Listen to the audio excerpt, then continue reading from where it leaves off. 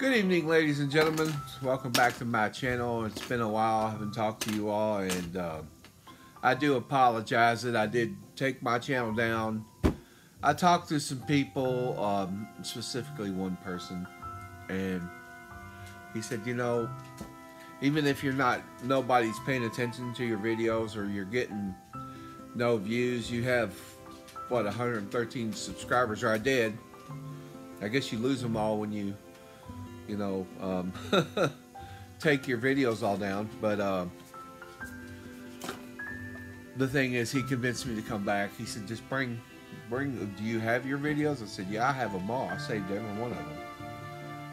He said, just re-upload them, put your channel back up. He said, even if they shadow ban you after a while, you know, you can always, if nothing else, make another channel. And I said, yeah, well, I'm moving, so wherever I go to, I'll probably be under a different IP address, and it may change things, it may not.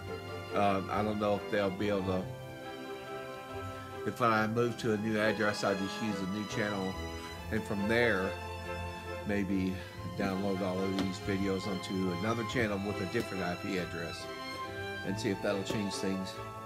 And to all the people who don't know, if you haven't been here before or don't know my story or my channel, I just want to say something. Look, you know, a lot of people have lost their moral compass in the world these days, and they think they're righteous and they think they're right, and really, in reality, they're wrong. And a lot of people are wrong. And take, for instance, what happened to me in 1974. In case you don't know, I lived around the corner from George Lucas's cousin. They worked together, and they stole Jedi Knights in the Force from me in 1974. That's 3 years before Star Wars came out. I'm not going to get into the whole story about that, and you can go watch any of the other 80 videos I have up. I don't remember exactly how many there are. There's over 80, I think, you know, it's the point. You know, I'm not going to sit here and accuse someone who never did anything to me of doing something to me. If what happened between me and George Lucas and his cousin had not happened, this channel would not even exist in the first place. And so, and the man made like $5 billion himself, made, and I know CBS Fox made 25 or 30 billion, and then I don't know what Disney made. I think they were over 25 billion before they started really flopping bad. But it's the point that, you know, even if they had given me some, here, let me, sorry, I'm moving this camera a little bit here. Even if they had given me something, I mean, that would be something. But at this point, first, when he took it, he knew what I thought, or where I got it from, what I thought that it meant. And again, I'm talking about the Force, because when I saw it, it was an angel, and I asked the other angels, and they said he got so powerful from using God's will, which was what they called the Force. So this is what I told him in 1974 on the phone. So to me, him not ever acknowledging God at all in the movies, he never says God, never once. So he's got a lot to answer to for that, just that alone. Much less the fact that he said and told me on the phone when I was 7 years old that he was going to make me rich and famous, and left me in the gutter, left me in the sewer, and I was a very poor kid. And again, if you haven't seen my videos, go back and look. I grew up poor. My parents divorced. I lived, you know, our home was a broken home, and we ended up in a foster home just a year after he took Jedi Knights of the Force from me in 1975. I spent almost all of 1975 in a foster home. And now you would think that this man would make billions of dollars, and that he would be at least grateful or something, a little bit or something, and come back and say, you know, maybe I better do something for that kid. But no, in my whole life, he's never done anything for me. All he did was took Jedi Knights in the Force, used it in the movies, and again, if you haven't seen the other videos I have, Lee Brackett and Edmund Hamilton had a force of their own.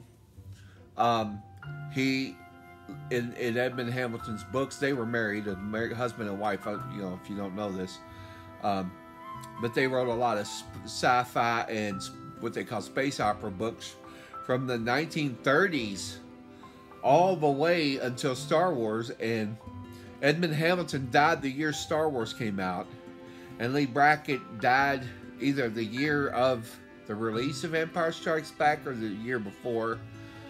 So they both died before Return of the Jedi ever came out. You know what I mean? Before even Empire Strikes Back was released, I think she passed away. So, but they say that she wrote like all the material probably for the first 3 books.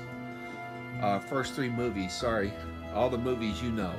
The Empire Strikes Back, Star Wars, Empire Strikes Back, and Return of the Jedi.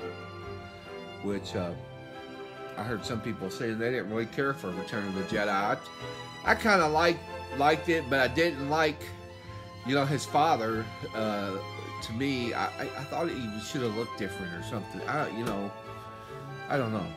And I thought it was cool that he, you know, turned on the Emperor, and that was cool. But as far as the movies go, after the first 3, I didn't care for any of them anyway. The thing is, after I seen The Phantom Menace, all this story started coming out, and it was my mother who was telling the story about me following this Tinker toy when I was a kid that really started this whole ball of wax rolling, you know, and where I just remembered what happened back in 1974.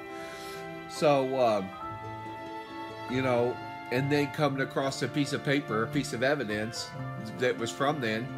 And believe me, I do have things. And let me, here, I'm going to, I think I can, hold on, give me 1 second. I'm going to leave you to the window here for a minute. I'm just going to show you that I do have stuff that was from back when I was a kid. You know, not all of my stuff got lost. Sorry, here I go. I'm back. I got a whole brown paper bag full of stuff from my childhood here. I mean, if you look, this needs to be worked on, but this is something I made in my art class. See, actually, this was glued to the page, so it was my silhouette with carpet as his hair. That was just one of our class projects. I didn't make it up. It's just I followed instructions. So again, you know, stuff from my childhood, from first grade. You know.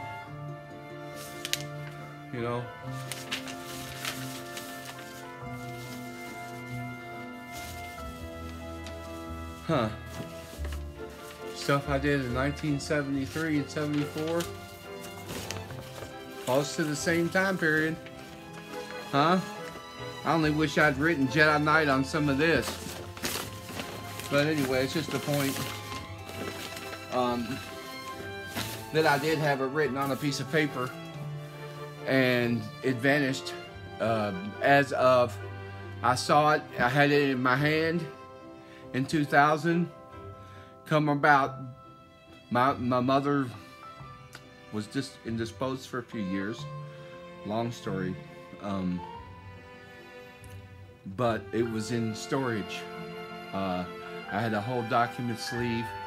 My diplomas, my everything was in. I'm not just making this up, people. This was my stuff from my childhood. My vaccination book. We had vaccination books when we were kids, because when we went to school, you had to prove that you had your polio, your tetanus, your all this other, you know, you had to prove all that stuff to go to school. So we had vaccine booklets. It was almost like a passport thing, right? So again, I'm not going to get into this make this real long video and explain everything, because you can go back and see all my other videos. And that piece of paper, though, disappeared, I believe, because it went into storage way out in the country. It wasn't in the city in one of these storage units or anything like that. It was actually way out in the country on somebody's private property. and it's crazy that just vanished. My whole sleeve, but my brothers both have a sleeve too, and each one of them have a vaccination book, and everything of theirs is still there. Mine was the only one gone, with the piece of evidence I had that said Jedi Knights in the Force on it from 1974. I'm not making this up. It's real. It exists. Whether he has it or Disney has it, somebody probably has it still, because I'm sure at this point it's probably being used as leverage against someone, and if they just destroy it, they're going to lose their leverage, you see, because if you go back and you date that piece of paper, here's drawings of mine that are not as old, so again, and I'm on my third book, but I just wanted you to see something here, and I'll pull out another piece of paper here. Let's see if we can find one that's got a date on it, because this was first grade. This was 1973 to 74, so this was first grade. That's during that same time period. See?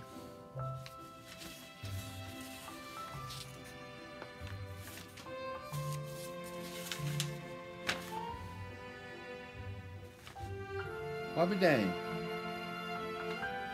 George Lucas's cousin's name was Jack. And it says, was Jack playing? And it looks like, does that say Jedi behind it? I wonder if I actually started to write it on here and erased it. Wow, this piece of paper is from 1974. But if you look, right here behind Jack, it looks like J-E-D-I. Is that possible? Huh. My teacher corrected that. First grade. Again, I'm not making this story up about Jedi Knight in the Force. He took it from me when I was 7 years old. So it's only a matter of time before the world knows the truth. And why would you do that to a 7-year-old kid and then leave him the way he did? Not ever do anything. That's pretty scummy. You can take it whatever way you want, but that's George Lucas for you. You worship this man and you worship Star Wars, but he stole from a 7-year-old kid, man. 7-year-old kid, man. That's pretty bad, See,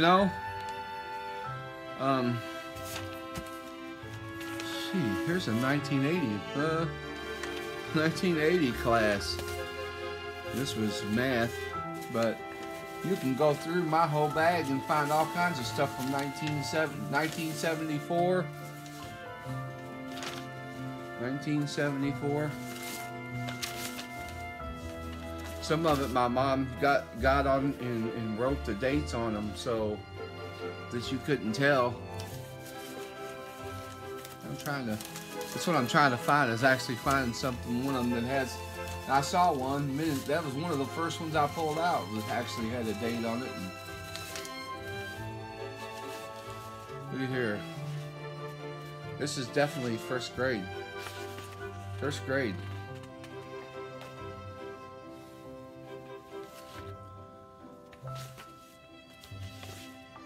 Here's one of my brother's pieces of paper. How that got in my bag, I don't know. David. David. It says David right there. Let's see here. Very good. Looking for...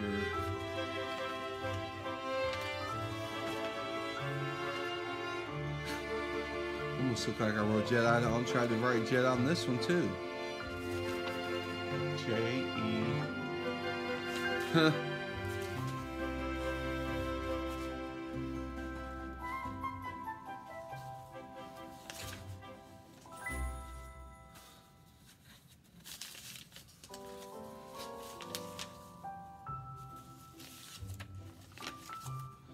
Well, I'll tell you what, anyway, this is all stuff from, probably most of this looks like first grade, to really be honest, around the same age, around the age I was when George robbed me.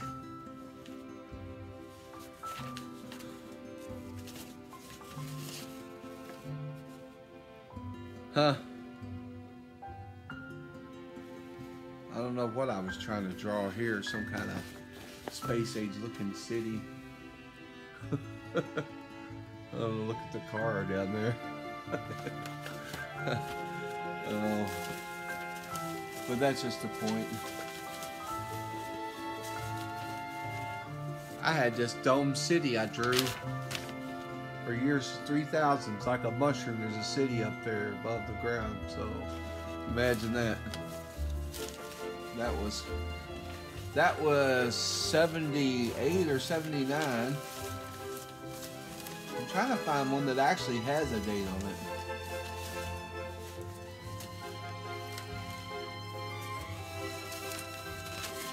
Some of these were just first grade, and you could tell by the, you know, the style of writing, the fat pencils, the lines.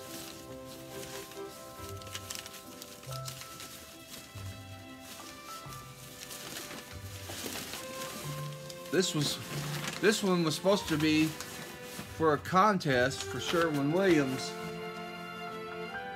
but I never finished it.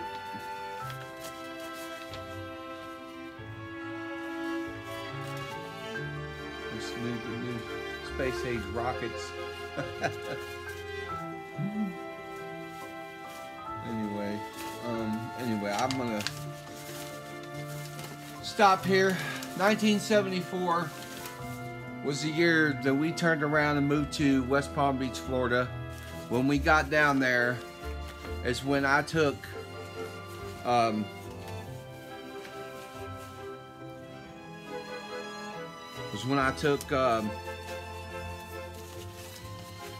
wrote Jedi in the Force on a piece of paper, and it was in that document sleeve, not in this bag, because my mom had stuff that she kept, like important documents would go into the document sleeves, like I said, our immunization books, our I'm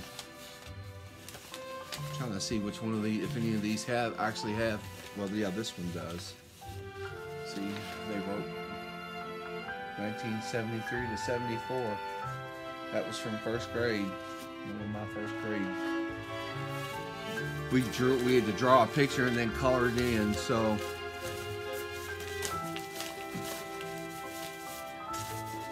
anyway, I think that was supposed to be an umbrella. It didn't quite look like an umbrella. Anyway.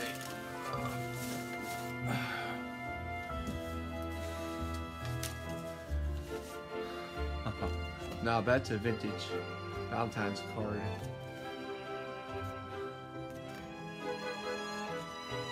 says, don't keep me hanging, be my Valentine. That's a long time ago. Anyway, first grade.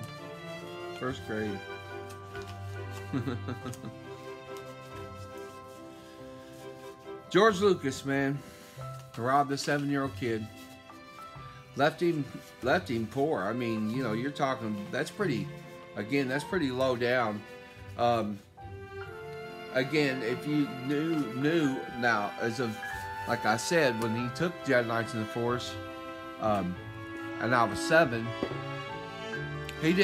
that was 74, so he didn't really know it was going to be successful until after 77. But still, you think by then he would have thought, well, maybe I better go look up that kid and see how he's doing. Never did. He never did anything. Just took Jedi Knights in the Force, used it. And again, like I said, Lee Brackett and them and Hamilton had their own Force. I had never heard of them until I saw the video from the Star Killer right on here on YouTube. And that video, it was called "Did Lee Brackett Ghostwrite Star Wars?" That's the first time I didn't even know. I heard somebody say something about someone else maybe writing Star Wars years ago, but I don't know who they were talking about. Maybe it's Lee Brackett they were talking about. I suppose if it was Lee Brackett they were talking about, I still have to think that when he got Jedi Knights of the Force from me, now she had already heard the Force because they had their own version of the Force. But when he came in and told her to put Jedi Knight, she had been like, where'd you get that from? Because she knew he wasn't that creative, you know. She had to know him. And again, you can go listen to some of his own interviews when he talks to people like some of his friends, like Francis Ford Coppola told him he didn't know how to write. He needed to learn to write, and he didn't have that creative of imagination. He had enough of an imagination to put things together, but not how to build them. You know what I'm saying? So he had to steal all the little details from everyone else. So, you know, that's pretty sad though that he did that. I mean, as a 7-year-old kid now, here, you know, that's 50 years ago, dude. 1974 was 50 years ago. This is 2024. So 50 years he had to come and tell the truth, and he never did. That doesn't speak well about anyone. You know, I don't care who you are. Just steal from a 7-year-old kid, leave him in the gutter, never helped him, never did anything for him, never said you're sorry, never asked a question, never had even the guts to call me and say, hey, you know, I feel bad that I took it, or I you know, nothing, absolutely nothing. You know, that's pretty low down, man. You know, I don't have any respect for Star Wars at all. And after the Phantom Menace came out, and then he called the Force came from these little single-celled organisms called midi-chlorians. I lost all respect at that point. I started losing respect. That was either, what was that, 98 or 99 that came out. And then later in 99 was when my mother tried to tell me the story about me falling on the Tinker Toy. And I said, that's not what happened. I was in that boy's backyard, Jack Hamburger, George's cousin. Same day he got Jedi Knights in the Force from me is the same day he almost killed me. Again, he pointed a piece of rebar at my face while I was running full blast. If you don't know the story, go back, watch my other videos. Again, this was just for me to come back on here, tell y'all I'm not gone anywhere. I am moving, and just so you know, I'll show you across the living room. You see my shelves are empty, and there are stacks of boxes where I am packing and moving. So, and I'm moving out. Once I move out, I get somewhere else and I get settled. I don't know where I'm going to end up. What I'm going to get out of my condo is going to be very little to go towards something else because of some bad choices my wife made before she passed away, and she was listening to some people she shouldn't have listened to. I wouldn't have done the same thing she did, and you know, it's the same thing I get from everybody. You know, to me, to me, what she did to me was no different than what George Lucas did to me. So it's just another, and I'm not a victim. You know, I don't feel like I'm a victim. I don't play the victim mentality, because people don't mess with me up close to me. You know, but people do stab me in the back, and that is one of the unfortunate side effects of being a human being, is you find out who the dirty dogs are, who will stab you in the back.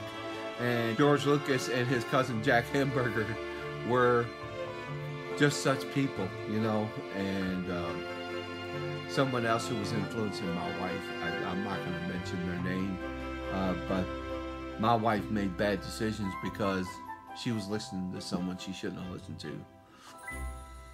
And sometimes people, I don't know if they're so miserable that they had to, you know, see your life, because me and my wife are happy together, you know. And if they see you so happy, maybe their life is miserable, and they feel like maybe they need to drag you down and make you miserable like they are. I don't know.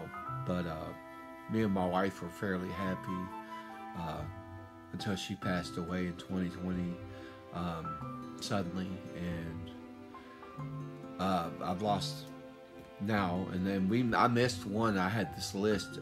It's 33 on the list, but I missed a person.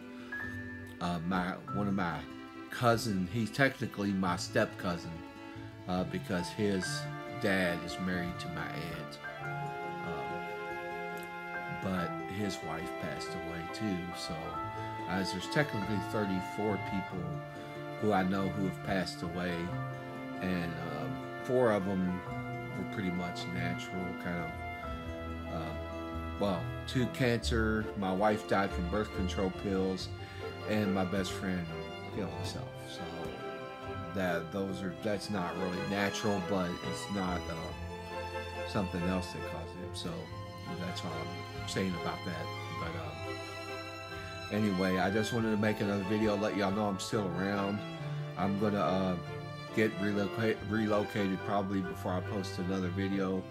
And if any of y'all who were subscribers to my channel come back, or you know, I'll probably be dropping videos again when I get moved, and we'll keep discussing. And again, if you have any questions, you know, I'm not opposed to people asking me questions about what happened in '74. And if you want to know, I'll tell you. Anything you want to know, I'll tell you. But you know, I can't make things true that aren't true. So when I'm telling you about between me and George Lucas and his cousin happened, okay, and if I tell you something other than what I've been telling you, then I'd be lying.